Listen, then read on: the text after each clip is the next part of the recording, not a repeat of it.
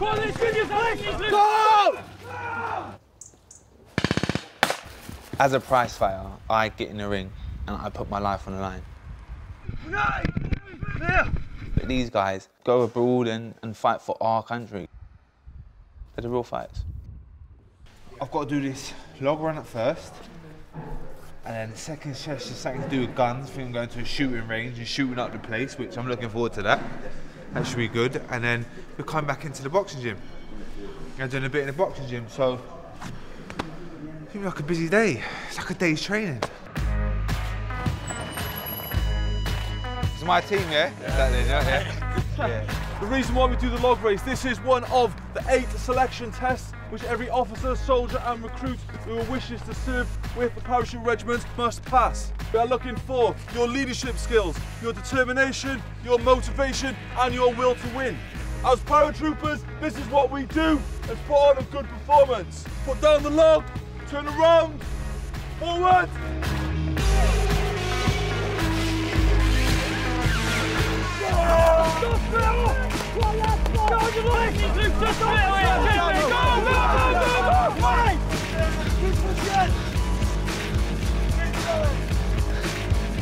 Come on, you little mugs! Let's go! Come on! Show it! Come on! Drive!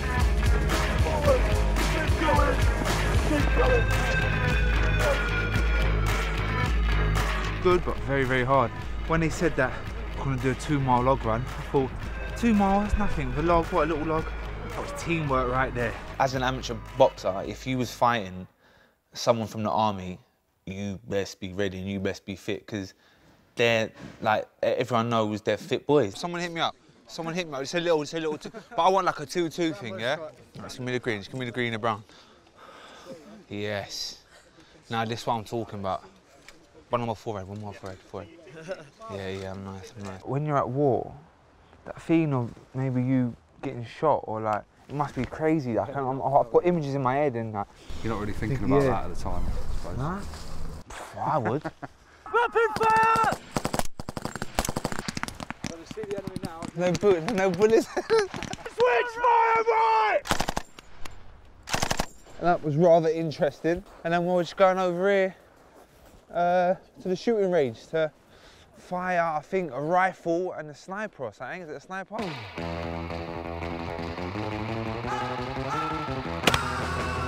Initially, we'll start with a single shot, and you fire, headshot, and then when we go on to 2 shots, you'll go head, chest, back in.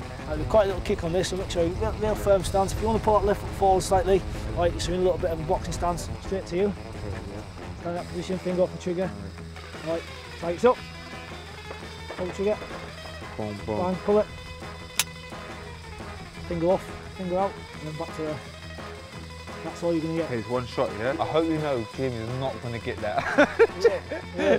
Oh my God, Jimmy, man. He would forget his head if it weren't on his shoulders, you know what I'm saying? I looked all right, right? I think I look all right now. I'm all in the army gear, I'm looking nice. Look to my right and I see Jim with his big helmet. Yeah, he's got his night tracks on with the man gun thing trapped to his leg and he just looks mad. He just looks mad. The guy makes you laugh. Target's up! No. Yep. Rah. I'm worried about Jim. Jim McDonald is more than a trainer. He's family. He's my trainer, he's my motivator. Listen, you give me another trainer that gets up with you at 7 o'clock in the morning and does your running with you. I think if you're going to the very, very top of this sport, you need that kind of connection and that bond with your coach, and I'm so lucky I've got it. How many did you get? He's hit 4 out of 16. Oh, I smashed you up! What did I get, 4? We're on 5. 5? Yeah, I messed you up. 5-4. Unlucky, Jimsy. That's good, yeah. I love Jim, and we've got a great, great bond and a great relationship, and I wouldn't change it for the world. So the backhand up, then get out of the way, yeah? Slow. Nice. This is what I'm talking about. We're in a boxing gym, boxing ring, this is what it's about for me. This is my home. It's been a long journey, it has been. It's been 6 years now since I've turned professional, and to be fair, I thought I was going to be world champion within 3 years, the way I was going. I get past my fight on November the 22nd. The first part of 2015, I boxed for the IBF World title. Whoever it is, Carl Froch, no Carl Froch, I'm going to win that world title and I'm going to make history and become the first British Olympic gold medalist to win the world title. What his game's about and top level boxing about is angles, speed and combinations. So what you see James do now, he'll be working at a fast pace with fast stands and different angles, and you just see how good he is defensively as well. Next fight, I'm boxing Marco Antonio Periban. And a lot of people say, why are you taking this fight, James? The guy's a former world title challenger. I want to box the best that I can. And boxing Periban and beating him, I'm going to get some credit for after. Potentially, down the line, me and Groves 2, a massive fight.